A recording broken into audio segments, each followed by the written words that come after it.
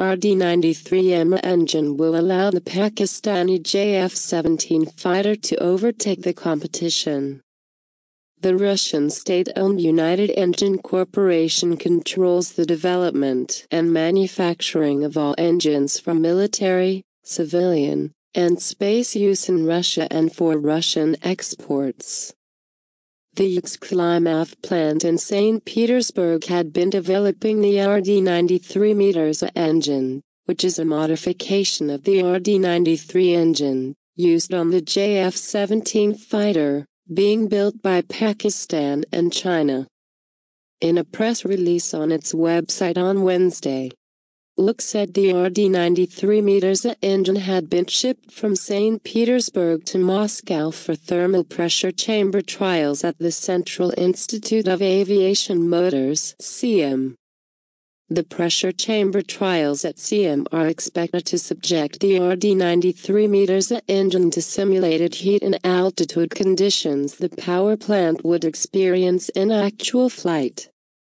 The UK press release states, the RD-93 Medusa engine has improved performance. In particular, increased thermodynamic parameters, an improved design of the fan, and the hot part.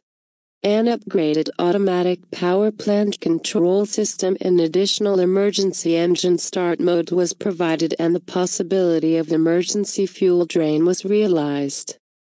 All this is due to the specifics associated with the possible use of the power plant on a single-engine aircraft.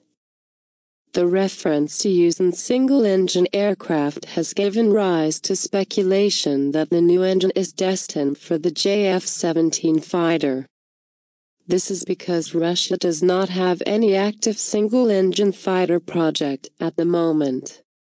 According to reports, the RD-93M engine can produce a maximum thrust of 9,300 kilogram force.